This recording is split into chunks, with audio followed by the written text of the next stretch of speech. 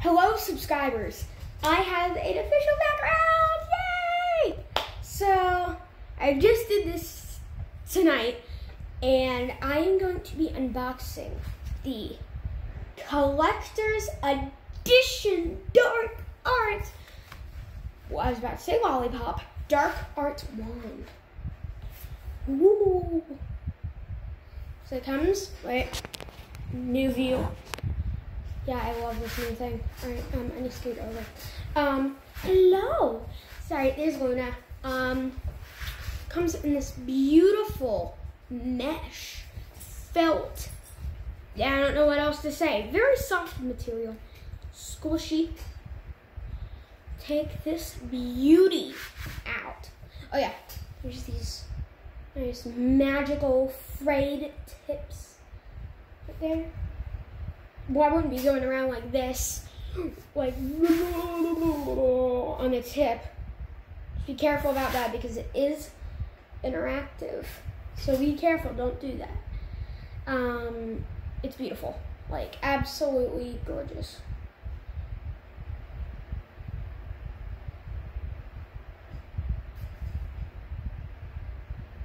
It does stick up a little bit. Like, see, I need to right away. There we go. See, it kind of like goes slim and catches there. It's a nice gem, which I think is just fair for cosmetics and stuff. Very nice wand. Something I did want to point out is when you get this one, this is way better quality than this wand, which is George's. I went over this in a previous video. Beautiful, non-interactive, gorgeous wand. And I've never actually done this. Actually,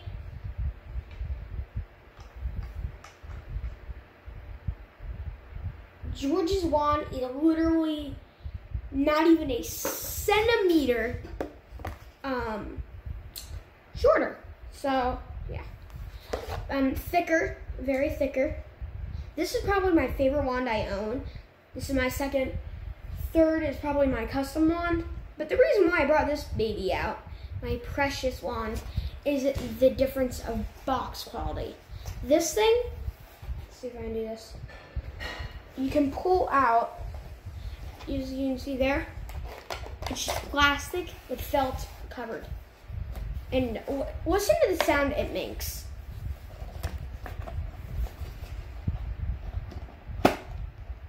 It clicks into place. Well, this thing can't move. It's literally like glued there, but it's actual felt. And listen to the sound it makes. No sound. That's how good the quality is. Although this thing is probably the most beautiful wand you could ever get. It is George Weasley's. I always did like his character, but I love his wand even more. Very nice wand, I love it. It's like this white, anyways. This is not a review on this. This is the review of the nice limited edition collector's wand. So, let's just look around on how it is, how it was, and how it will be. It does come with the map. And what's really special is that this thing is completely the same as the other ones. So I'm just playing around. This is Diagon Alley. I've been to both parks. I think I've done videos of both parks, I think. Yeah. One has not been posted yet. So this is the Diagon Alley, and this is Hogsmeade. When you get this wand,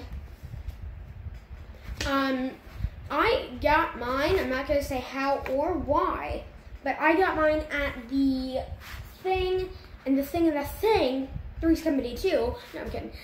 But I actually got it with the thing that, so it comes like this actually. When you enter in the one with Hogsmeade, and they have like everything, that's where I got it. I'm gonna move this. Okay, there we go. So yeah, I got that at this place, or that place. I have quite an okay wand collection. So yeah, if you want me to do more reviews like this, I'd love to do that. It's crooked. There you go. Now I'm straight. Yeah. It's a good one. Like, what I do like about my setup is I have this, and it's wobbly. It's very, very wobbly, and it's pretty easy to fall. Okay. Yeah. Black fabric. But anyways, why I recommend this one, 110%. If you're willing to pay the like $20 extra it is. This is $70. That thing's 40 something. 50 if you don't have the animal pass, or more. And the interactive ones are $5 more, so it's $55. This thing is $70. It's Clusters Edition, and these, I'm gonna let you in on a little secret. These things sell amazingly online, like $150, like $150. When you go on to there and get it for $70. I do like this wand. So normally what would happen is this would be here. No, the fabric go on top. This would be here, and then the thing would go, oh yeah, I didn't even go over that. This would go on top. Do not go over the box. You had a good glimpse of it. It says, Wizarding World of Harry Potter. Universal Studios Collector's Edition. This golden foil all around this freaking black box. It's amazing. But while you're here, I wanted to go over my little Harry Potter setup. Disclaimer, 1 or 2 of these things are made for me. So, that's really hard to hold. There we go. I have my Funko Pop Giant Niffler. Baby Niffler that I got. Hello?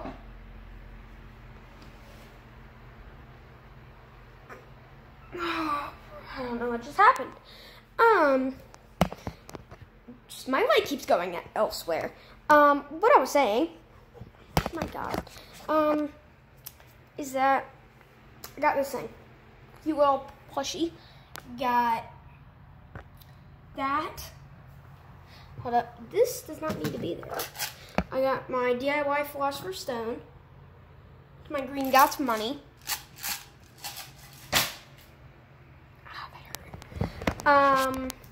My coin that was from the movies that I got from my dad.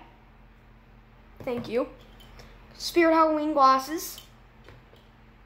Book, Philosopher's Stone, Newt Scamander Journal, Philosopher's Stone, comic. I have Hengist of Woodcroft. Card, got from the little chocolate frog. This thing just looked like Harry Potter, so I put it in there. So yeah, all my wands, all my 8 now.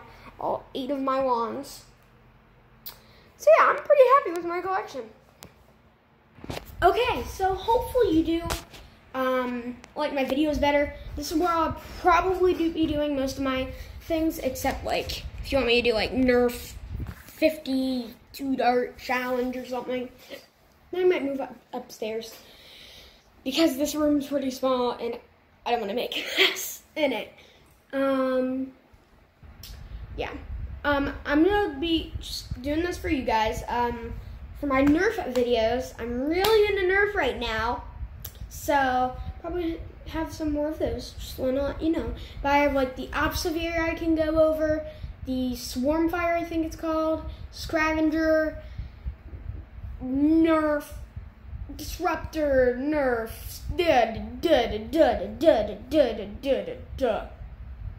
over 20 guns.